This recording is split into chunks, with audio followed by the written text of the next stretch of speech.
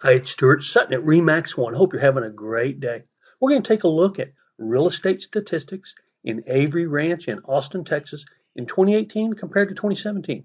Now, Avery Ranch is one of Austin's most sought after communities, so expansive that it actually extends into two different school districts, Leander School District, Round Rock School District, and is home of Avery Ranch Golf Course, as you probably know. Now, the number of home sales did drop nearly 22% in 2018. We're going to see a mixed bag of statistics. Instead of everything being positive, like recent years, we're going to see some corrections taking place, and this is the first one. The average sale price increased just shy of 2%.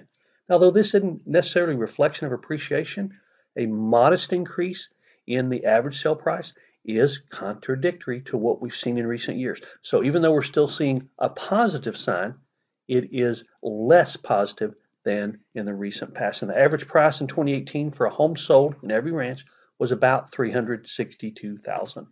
The price per square foot, which by the way, I do not use in order to place value on homes in Avery Ranch. So many people look at it, buyers and agents, that we do use it here. But again, it was a modest increase, which sort of supports the modest increase in the average sale price. So price per square foot and sale price both went up modestly, much less than previous years. And the range for the price per square foot is so dramatic in Avery Ranch, from $108 a foot to $294 a foot. That's just really indicative of the various types of housing in Avery Ranch. Starter homes, townhomes, luxury homes, it's all there in Avery Ranch. Days on the market, about 50 days in 2018. That's an increase of nearly 25%. The plus sign normally would be green, but when days on the market goes up, that's actually a negative. 50 days compared to a few years ago when it was in the low 20s. We're seeing corrections take place even in hot markets like Avery Ranch. The list to sell ratio went up very modestly, but we're still hovering close to 99%. And when you're at 99%, that's still a strong market.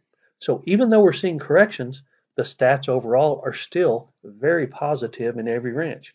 As indicated here, the number of sales is down, the average sale price modestly up, price per square foot slightly up, average list to sell just up a little, and the average days in the market did increase quite a bit. Although we're seeing some negative stats and the positive stats are more modest than previous years, the reflection of the stats, like 50 days on the market and nearly 99% list to sell, still shows a very good market if you're a home seller in Avery Ranch. You can see all Avery Ranch homes for sale at seeaustinsbesthomes.com. Thanks so much. Make it a powerful day. Bye-bye.